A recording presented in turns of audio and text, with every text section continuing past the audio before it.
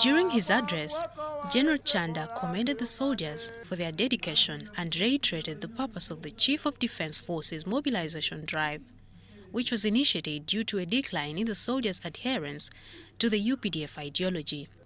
A place where political education, after we took over power in 1986, had its home, and you know the background, the strength of the UPDF. You know that we have survived where others have failed. We have been successful where they have failed because of correct political line.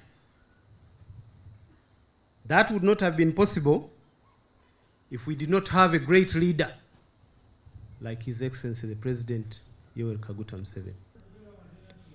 Brigadier General David Mugisha, the SFC commander and a member of the CDF mobilization team, expressed gratitude for the visit and praised the CDF's efforts in implementing the mobilization drive.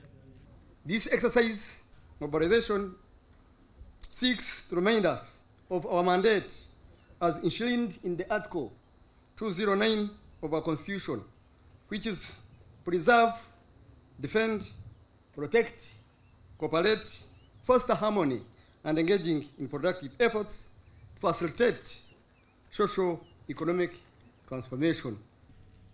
The initiative aims to increase ideological awareness among UPDF members and create frameworks that foster a liberated mindset within the force. During the gathering, the soldiers were presented with papers on the UPDF Code of Conduct, revolutionary methods of work, and major service offences. The Chief of Training and Recruitment, Brigadier General Matthew Gureme, applauded the troops for their commitment to maintaining peace and stability in the country.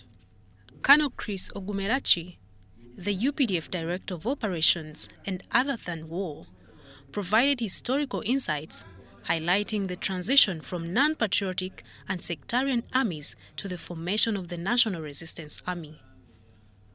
Colonel John Fred Yonata, CEO of Wazalendo Sacco, emphasized the UPDF's commitment to the welfare of its members.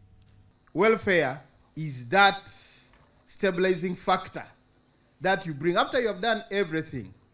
You build a force, you train it, you equip it, then you give it the welfare as a glue for all those other things to ensure that the force has the willpower to fight. The SFC soldiers expressed gratitude for the opportunity to interact with leaders from the strategic level and requested quarterly engagements for a more comprehensive exchange of ideas.